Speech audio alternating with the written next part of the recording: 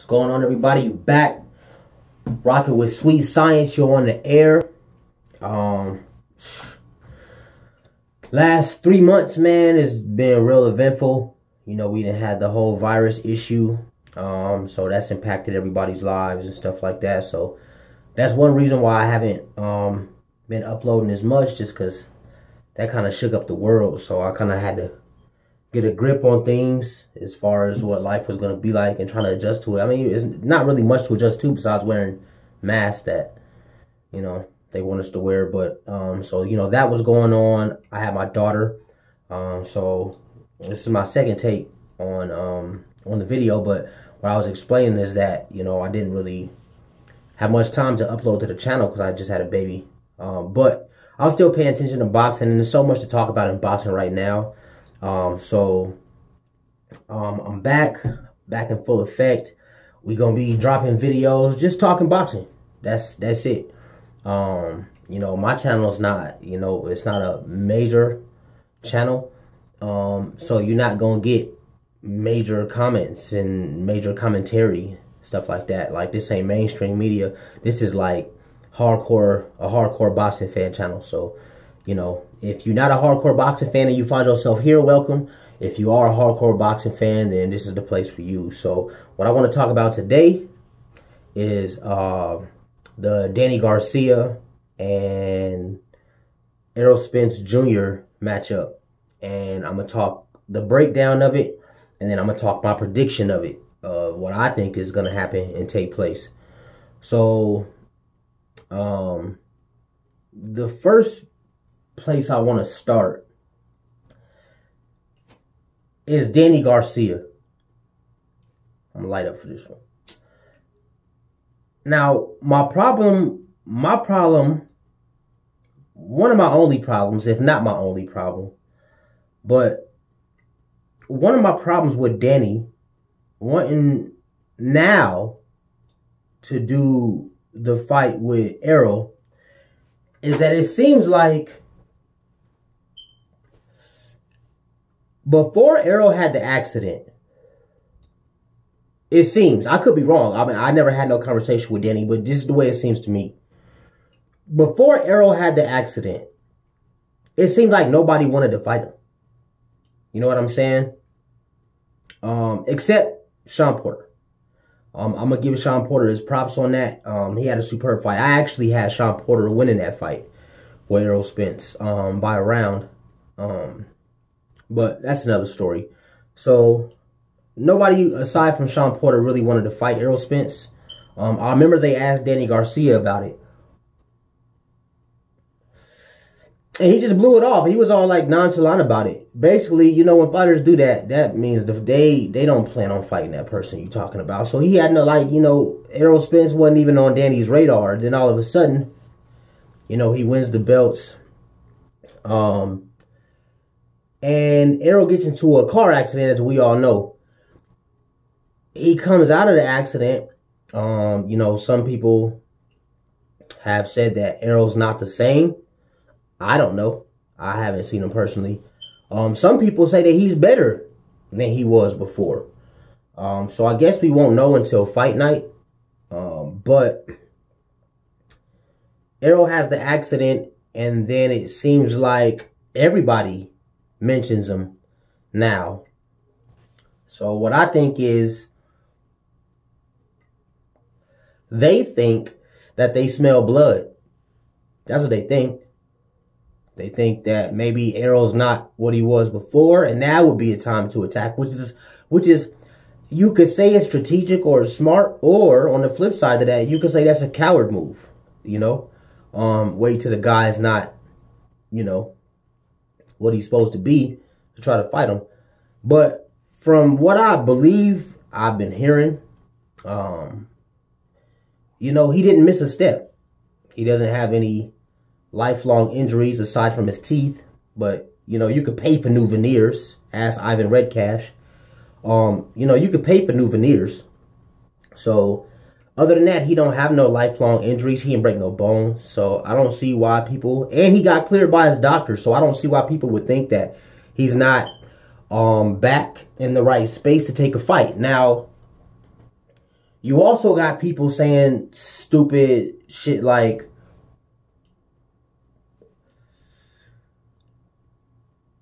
Danny Garcia is being disrespected by Errol Spence for Errol Spence taking the fight after his accident as his first fight and not a tune-up. So let me get this straight. It's disrespectful for Errol Spence to give Danny Garcia a title shot at not one but two belts. That's disrespectful. See, you guys who say stuff like that, you don't know what you're talking about. But most people don't know shit about boxing. That's not disrespectful. If the man got cleared by his doctor or doctors, he said out his own mouth that he has no lifelong injuries. He was back in the gym immediately. He's looking better than before, according to some sources. It's disrespectful for him to offer Danny Garcia a title shot at two belts? Come on, man. Y'all gotta do better. Y'all gotta do better. I hope y'all know better. So that rhetoric right there is just goofy. I think it's a good fight. I think it's a great fight. I want to say I have Errol winning. But you know, anything can happen, man. Like, when Errol fought Sean, I think Sean Porter outworked him. I mean, I really don't feel like either one of them absolutely dominated the fight. But I think Sean Porter won more rounds than Errol. Now, Errol did have a 10-8 with the knockdown in the, I think, the 11th round. He knocked Sean Porter down. But aside from that 10-8 round, I think from how I had the fight, I think Sean would have still been up around. So, you know, it is what it is, though. You know how judging goes in boxing. We can't never, man. Only sure way to make sure you don't get cheated in a boxing match, and it's cheated on the decision, because you could still get cheated in the actual fight as Tyson Fury. The only way to not get cheated for the decision is to knock him the fuck out. It can't be a decision if he's not awake for it. If he doesn't make the 10 count, it can't be a decision. And, you know, so, you know how judging goes in boxing. So Sean didn't get the decision, Errol did. And I'm not mad at it. Like, you know, anybody watching it, I think it could go either way. You know, for the casual boxing fan, a decaf watching it, you know what I'm saying? But me, myself, I think I would have had Sean still winning that fight. But nevertheless, Errol won, and he retained his belts. Now, he had his accident a month or two after that, something like that.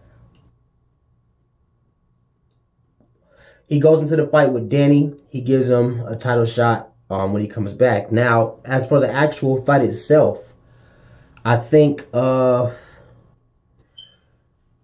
see round one. It's going to be Errol's first big fight since his accident. Danny's fought, I think twice since that accident. I think.